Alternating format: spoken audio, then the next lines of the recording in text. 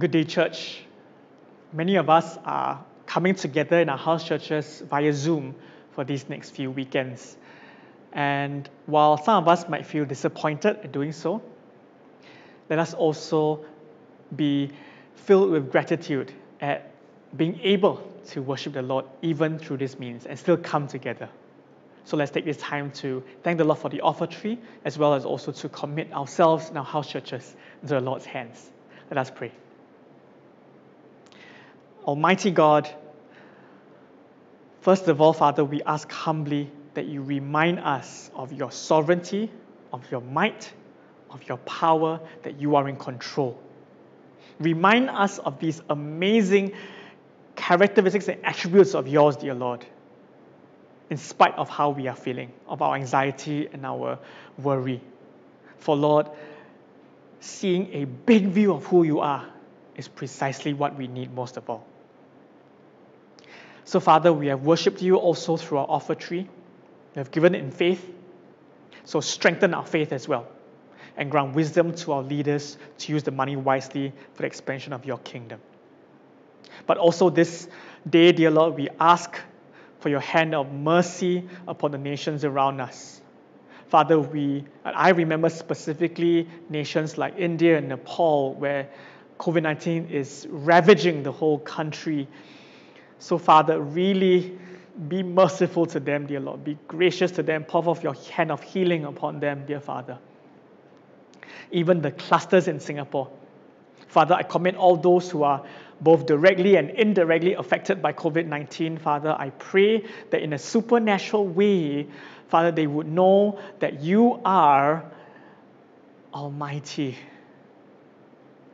You be the one to bring healing and comfort to those afflicted and affected.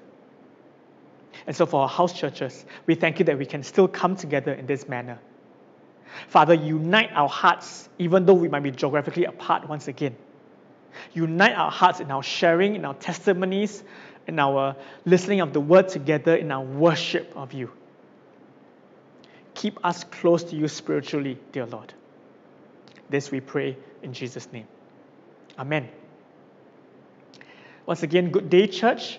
I have a couple of important announcements regarding upcoming events. And first of all is the Vacation Bible School. That's right, the Vacation Bible School happening on the 10th to the 12th of June for children aged 6 all the way to 12. And it's happening, currently on site here at 9 a.m. to 12 noon. The registration link is seen in the QR code, and it is now open for registration. And please register quickly, as we only actually have capacity for 30 children. I do want to assure parents as well that you can register, because we will be keeping a close eye on the safety requirements and protocols from the authorities.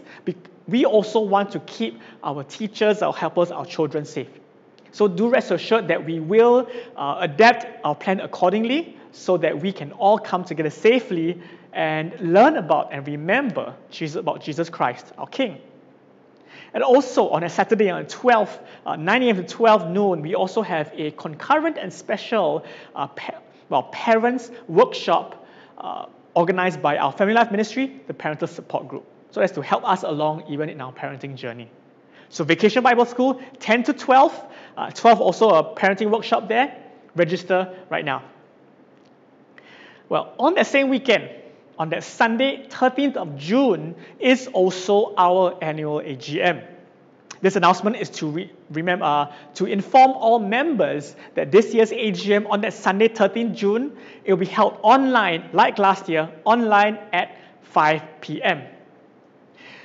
We will be sending out a notice next week via your emails, so keep an eye on your emails, and in that email will be the needed details for registering for the AGM, as well as where you can download the actual notice, as well as all the necessary documents. So keep an eye out in your emails for the information. And lastly, but definitely not the least, this weekend is Mother's Day.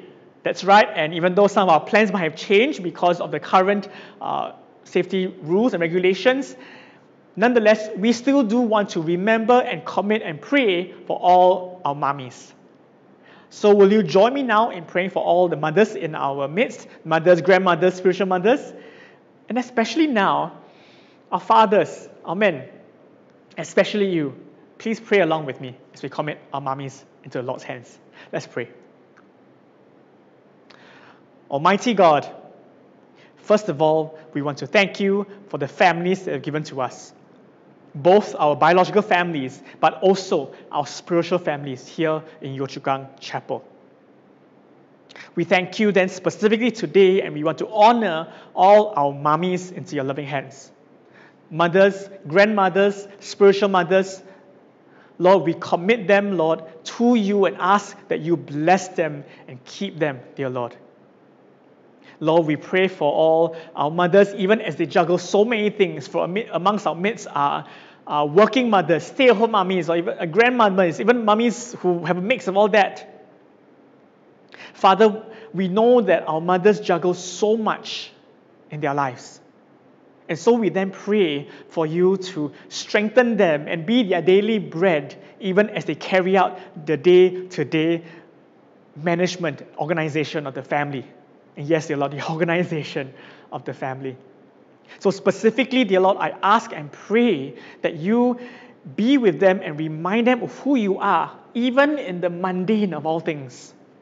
Even in the things of like preparing meals, washing of the laundry, for example, helping their children with homework, even for our nursing mothers who stay up late into the night feeding their children.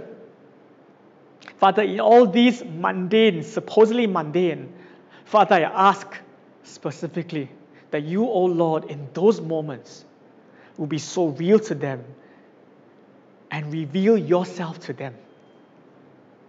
Father, that they would know without a shadow of a doubt that as they pour forth their love and their very selves, even in the running of the household, that, Lord, they might know that you are refining them and helping them grow to be more and more like Christ every single day. We thank you, dear Lord, and we are so blessed by their tirelessness, their perseverance. And we pray for them, dear Lord, and commit them lovingly to you. Father, specifically this morning, I also do want to commit the single mothers in our congregation. Father, our hearts ache at where they are in sometimes having to parent and father their children on their own. Lord, I pray especially for them that you might be especially close to them. I ask too, dear Lord, that while they might be doing this parenting journey alone, I pray against that they might not feel lonely, dear Lord. I pray that this local congregation will come alongside and support them so that they might know that they are definitely not alone in this journey. Give them an extra portion of your grace and your love and assurance, dear Lord. So once again, we honor all our mummies, dear Lord, and entrust them lovingly into your powerful hands. Thank you, dear Lord. In Jesus' name we pray. Amen. So without further ado, I'll hand the time over to Pastor Rick, who will continue on our sermon series on Ecclesiastes. Pastor Rick, please.